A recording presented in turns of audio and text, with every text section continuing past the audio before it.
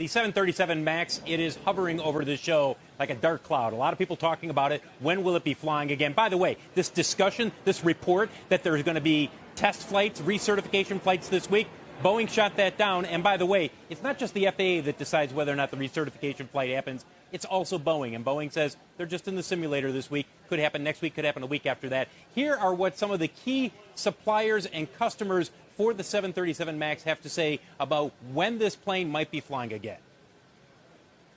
Fix is done, right? The AOA sensors, all of the logic, all that's been done.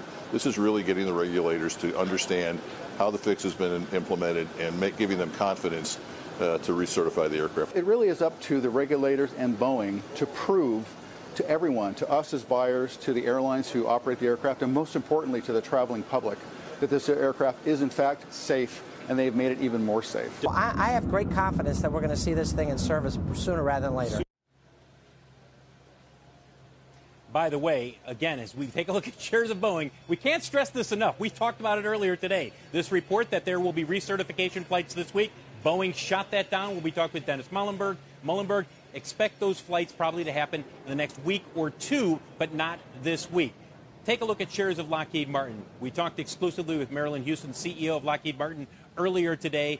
Her message is very clear. They're coming off a strong year, and it's getting even stronger, especially for defense spending here in Europe. I will tell you, amid all of that consolidation and other activity in the industry, we're seeing growth for Lockheed Martin. And our programs and our capabilities are well supported by the U.S. government's budgets. There's defense spending that's increasing here in Europe and around the world, and we're growing. By the way, I know we talk a lot about commercial airplane orders and deliveries when we're here at this show, and clearly that's a big focus, but the defense side is getting more attention this year, guys, largely because we're seeing more defense spending around the world, and we heard that not only from Marilyn Houston, but we've heard it from others, especially those supplying the defense sector. Guys, back to you. Phil, we went through, you had Greg Hayes, then there was two other people. Just can you identify who they were for us? Yep, I didn't see it, Pluger. at least.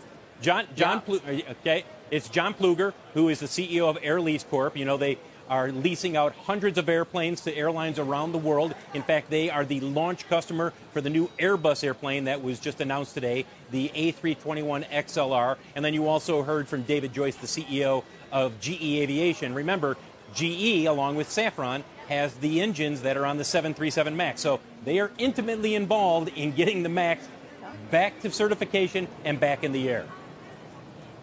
Is Airbus riding high at this show as the main competitor to Boeing? Yeah.